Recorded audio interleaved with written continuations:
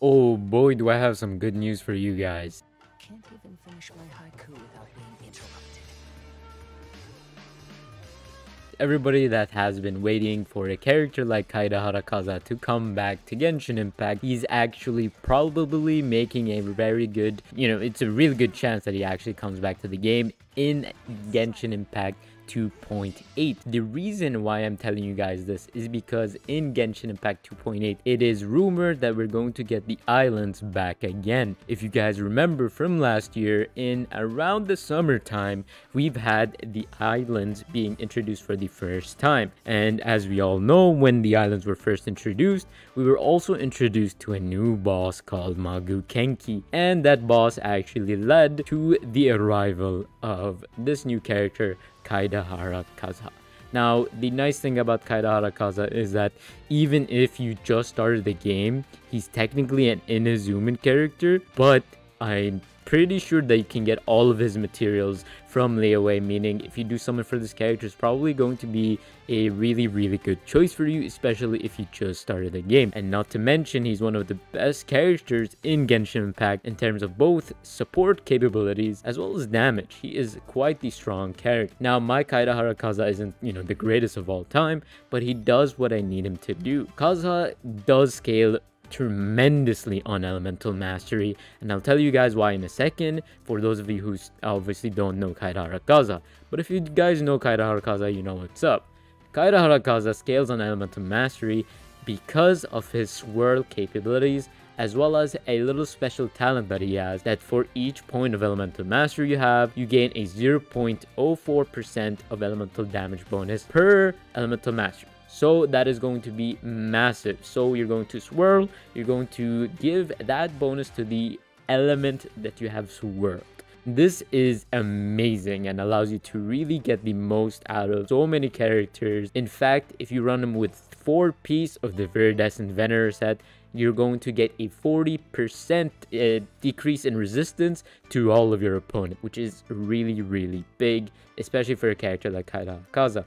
Not to mention, he's fantastic at C0, but he's godlike at C1. So I highly suggest, if you guys have the capabilities, to actually get C1, because you're going to be able to use your E skill more, and you're going to be able to use it twice. So that is super nice. And Kaedehara Kazuha in general is one of my favorite characters, not just because of how he's designed, because let's face it, his design is pretty cool, but also because he has so much, he's so viable in the game and allows you to support your entire team. He allows you to get an amazing damage buff from the elemental damage bonus, and he's super fun to play with in the overworld, as you're able to traverse really easy. You almost have a double jump when you do that, so that's super nice to have.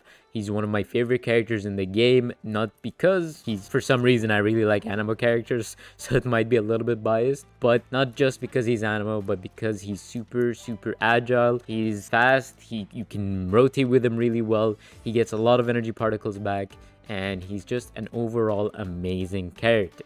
I guess we could just show you guys how it's done in a little bit of a boss battle against the Magu Kenki. Okay, so how this is going to work is I'm going to show you the damage before dealing the buff, and then I'm going to show you guys the damage after dealing the buff. So here we go. We're going to use Xingqiu here.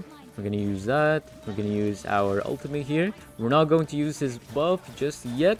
We're doing 14,000, 13,000, and obviously, oh, that is a big number.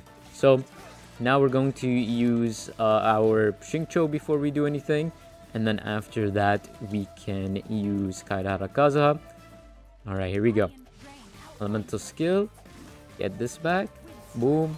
We're going to use Xingqiu's ult as well. We're going to use Kaedehara Kazuha's ult, and we're going to use him at the very end. Now we're getting 19,000 damage, which is 20,000 damage in fact, which is pretty big. Actually, it's 19,000, so that's what you guys should be focused on, because afterwards I do get a buff from my C1 from my Kamisato Ayato.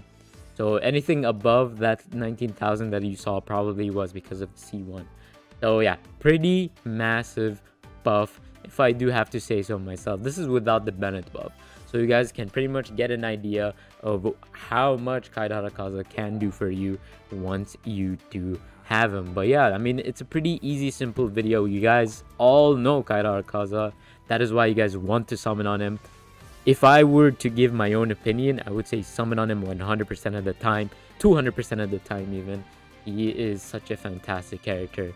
Highly suggest everyone to get him. But that's going to be it for today's video. Hopefully you guys did enjoy. If you did, consider liking this video as well, subscribing to the channel as well. I'll see you guys in the next video very soon. Bye bye.